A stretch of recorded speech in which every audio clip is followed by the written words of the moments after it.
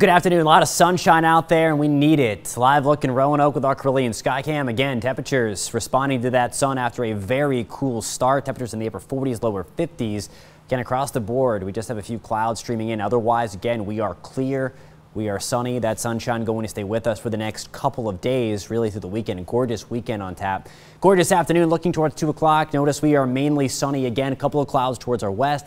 That's it. We may see a stray cloud stream in. Otherwise, sunshine dominates not only for today, but into tomorrow. Great night for high school football tonight. Just bring a jacket or a blanket, as it's going to be a little chilly tonight. Temperatures in the low to mid 60s for that.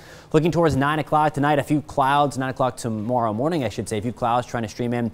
Not agreeing there with those sprinkles popping up. I think we see mostly sunny skies tomorrow. Here is the latest on Hurricane Irma. Again, we have a 150-mile-per-hour Category 4 storm getting close now to the northern shores of Cuba. Here, of course, is Florida.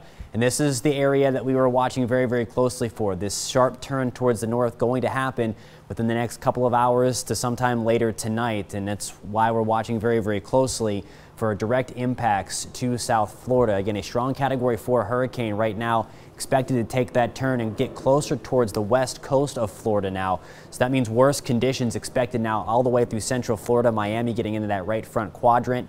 150-mile-per-hour storm at landfall and then working its way up. Still forecast to be a Category 4 storm in the west coast, well and inland. You see Category 1 hurricane just north of Orlando with winds of 75 miles an hour. Note Southwest Virginia out of the cone of uncertainty. The direct impacts to those potential for some spin-out tornadoes mainly going to be towards our south and west, and the heaviest rain at this point looks to be towards our south and west. I still think we'll get some good wind gusts out of the deal, 30-40 miles an hour at times as we head into Monday and Tuesday. But otherwise, again, I think the heaviest rain staying out.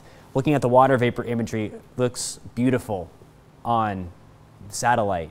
But the prettier they look, the more devastating they are. Just a very sobering sight, as we know likely what is going to happen. That's going to take a direct hit into South Florida. The only thing we're hoping for now is to maybe continue this eyewall replacement cycle when it kind of collapses itself for a short time to weaken somewhat.